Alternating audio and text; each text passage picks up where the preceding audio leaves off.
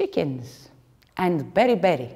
This is the theme of the story I'm going to tell you. It is 1886, and a young Dutch doctor, whose name was Christiaan Eijkman, had gone to study with Professor Koch in his bacteriology laboratory. The young doctor was investigating the causes of beriberi.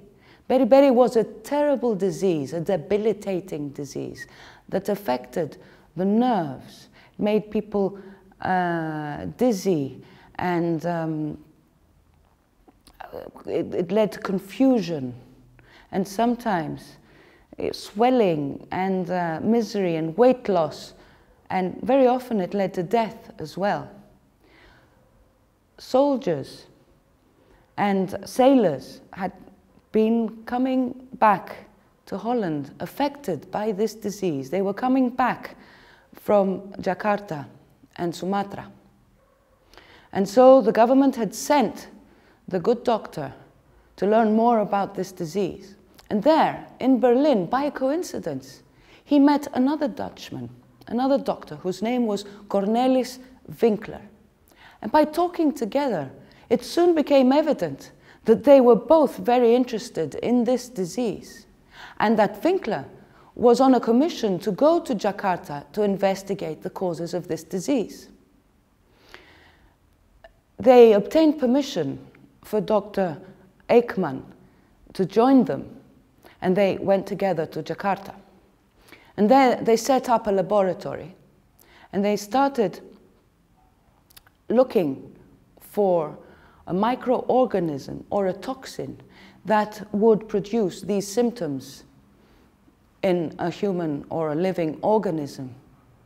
And so any animal they could find that had these symptoms, they investigated, and they looked for the nerve damage that beriberi produced.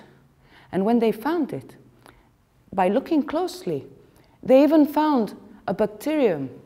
And now they had to test the theory that this bacterium was causing the disease. The way to test this was to infect other animals. But as much as they tried, they couldn't infect other animals. No other animals would produce the effects of this disease by coming into contact with this bacterium. And so their results were inconclusive. At some point, Winkler proposed that it could be a deficiency in nutrition. But the leader of the commission said that he couldn't believe that such a terrible disease was caused by misery, poverty, and grief. The group was disbanded, but Eijkman obtained permission to remain in Jakarta to go on with his investigation, believing still that a bacterium was responsible for this disease. The experiments still hadn't reached a conclusive result until one day, one of the people working there came very happily or very anxious, we don't know, telling him that the chickens were sick. And the doctor, he went out and he saw the chickens displaying all the symptoms of this disease. And so he decided that at last he had the field ready for his experiment. And he procured other chickens, healthy chickens, and he set up cages, clean, disinfected cages, and he put together the healthy chickens and the chickens that were exhibiting the symptoms of the disease, hoping to see them get the illness from each other. And he also set up a control group of healthy chickens. But the results were not what he was expected. All the chickens got sick, the healthy ones, and the other ones, and so he started again. He disinfected the cages, he arranged for more healthy chickens to come.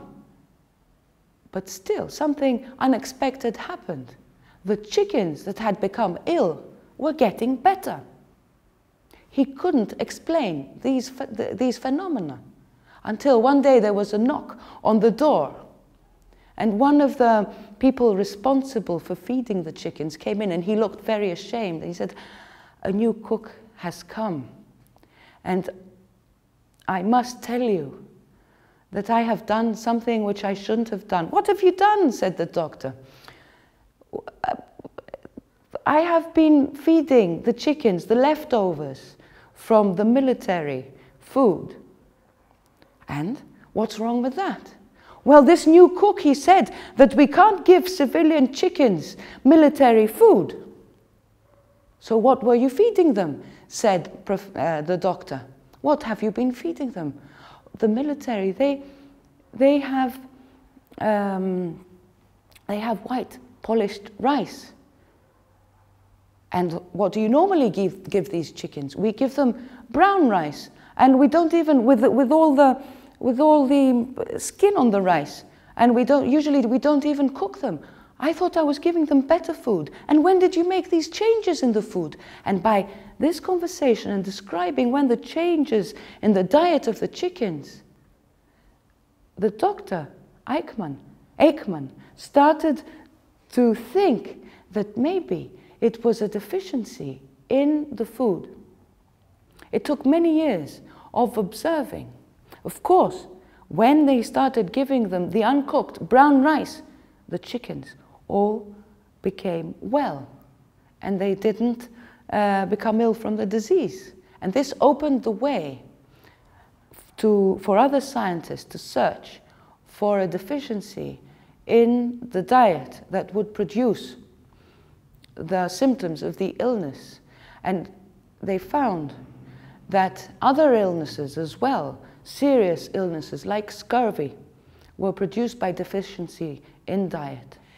It took scientists a few more years of investigating to find and isolate the component that caused the deficiency diseases. In the beginning, they thought it was an amine, so they called them vital amine. Later, they shortened this name to vitamin. Eijkman had returned to the Netherlands in the meantime, and he gave a talk. He was a professor at university, saying that simplicity is not always the sign of truth, that sometimes the way to find truth can be long and arduous, describing his own way through the scientific process of discovering something simple and true. In 1929, when he was old, he was 72 years old and in bad health, he was awarded the Nobel Prize for his discoveries.